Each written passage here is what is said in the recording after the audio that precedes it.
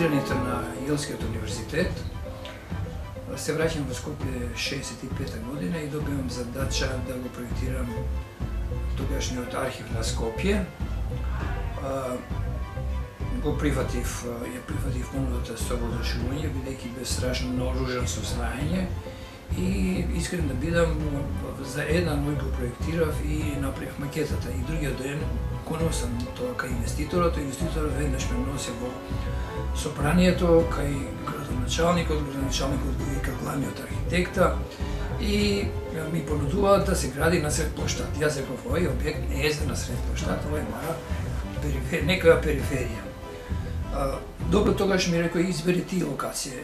И ја избрав наистина локацијата сега кај што е изградено Тафталиџе. Тога таму беа рушевини од земјотресот од Скопје, бетонски блокови и така. Меѓутоа бев свесен дека тој објект ќе предизвика доста голем интерес кај нашата југословенска тогаш јавност архитектонска, па и светска. И се покажа вистина тоа, тој беше прогласен како прв современ објект на европска почва во тоа време. Ги добив сите врвни награди за тој објект. Потоа следува студентски дом во Цидалчев, каде што една идеја кај мене одавна се така негуваше, тоа беше просто неверојатно. Произлегува од еден киоск за тутун, каде што тој беше прекрашен тој киоск и сега врз база на таа идеја дојдов до решање на спалните соби на студентскиот дом, направив 4 блокови, ги поврзав со мостови, направив една интересна композиција, со тоа што еден исти блок се повтора 4 пати, меѓутоа никогаш и во ниедно место вие не доживувате нешто што е досадно, што е монотонно, односно што се повторува. Секогаш добивате нови слики. Но тоа беше и успехот и за него добив врвни награди, сите најголеми награди. Следува два објекти, тоа е прво објектот каде што е моментално седиштето на Хрватската амбасада. Тој објект беше речиси во распајање и јас лично отидов да посетам објектот, се качив најгоре на катот, дори до денеска се чувствувам, како да речем, некако уплашен од тоа што го доживеав најгоре на подкровето, кога гледам дека целата беше распадната и во секој момент само малку да затресеше, јас ќе бев веќе жртва на таа зграда. Таа беше комплетно руинирана и секој момент постоеше опасност да падне. Го зедов стариот проектот, извршив санација, комплетно обезбедување со столбови од надвор, под објектот нов темел, прицврстување на стариот за новата конструкција и тука е карактеристично тоа што горните катови што се надградени над просторскиот објект, тие се практично висат за една нова армирано-бетонска конструкција. Потоа следи објектот кај студентскиот дом Кузма Јосифовски 5, каде што имам применето некои елементи од македонската архитектура, охридската или кратовската или било кој онај еркерен систем, каде што многу суптилно ги исфрлам катовите нагоре само за по 10 см, одејќи нагоре. Тоа означава кој е објектот некаде 4-5 ката, разликата е некаде 40 до 50 см во однос на најдолното ниво. Со триаголни стаклени призми и тој објект исто така функционира изворено и за него исто така сум добил признање и награди. Покрај наведените објекти, по последниве години сум преокупиран со проблемот за живење во индивидуалните куќи, барајќи најразлични форми, почнувајќи да речеме од триаголник, од квадрат, кружна форма, спирала и така натаму.